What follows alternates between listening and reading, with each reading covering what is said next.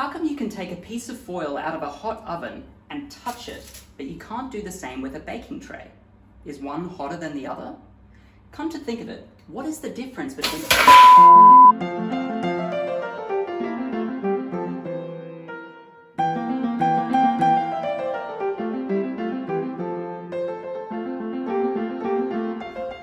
Well, heat is energy.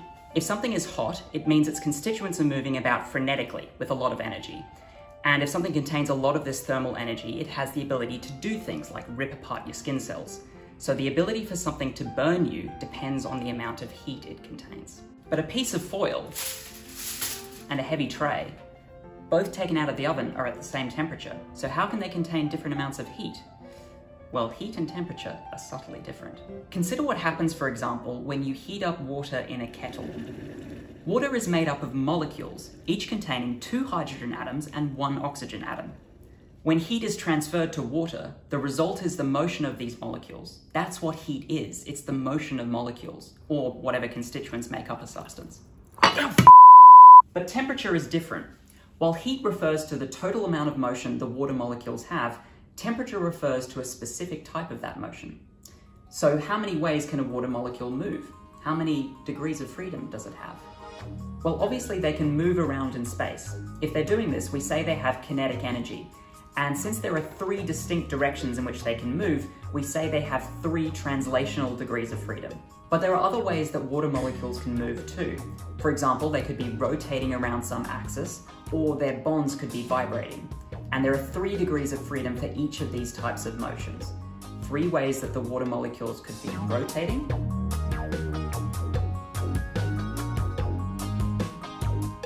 and 3 ways that they could be vibrating.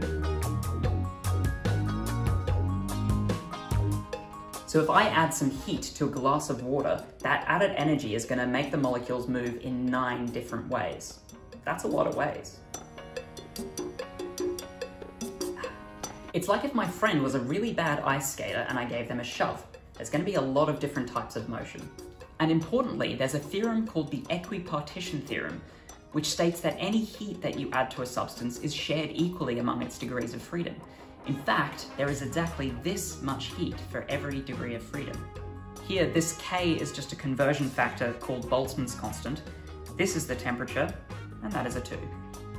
So if we compare water to a liquid without any vibrational or rotational degrees of freedom, something like liquid argon, then if those substances have the same amount of heat, the argon atoms will be traveling 3 times as fast as the water molecules on average. Whoops, what I meant to say here was that the argon atoms have on average 3 times the kinetic energy as the water molecules, not that they're traveling 3 times as fast. Why? Because the thermal energy in the case of argon all goes into those translational degrees of freedom. If a water molecule is like an ice skater, an argon atom is like an ice skater wearing a straitjacket. So finally we get to temperature. How is it defined? Well, it is the average amount of kinetic energy the molecules of a substance possess. It only cares about the translational degrees of freedom. Vibrations and rotations, they don't matter, get rid of them. They don't contribute to a substance's temperature. But the Equi-Partition Theorem says that if I add some heat to a glass of water, that energy spreads through all of the degrees of freedom evenly, not just the translational ones. So I need to add a lot of heat to water to raise its temperature, because some of that energy is wasted making the molecules spin and dance on the spot. This property of a substance is characterized by a number we call the specific heat capacity. This is the amount of heat energy you need to put into 1 gram of that substance to raise its temperature by 1 degree. Water has a high specific heat capacity because of all of its extra degrees of freedom, whereas liquid argon has a much lower specific heat capacity.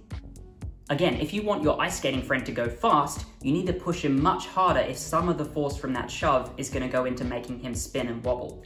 Something else that has a low specific heat capacity is aluminium. That means that boiling water has a lot more heat energy packed into it than aluminium does when they're both at the same temperature. So it's easier for water to burn you than it is for aluminium. You can actually feel this for yourself, although obviously don't dunk your hand in boiling water.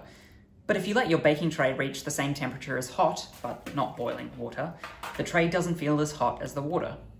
But this doesn't answer the question we started with. If you have a tray and a piece of foil made out of the same material, why does one burn you while the other doesn't? This difference is mostly due to a difference in mass.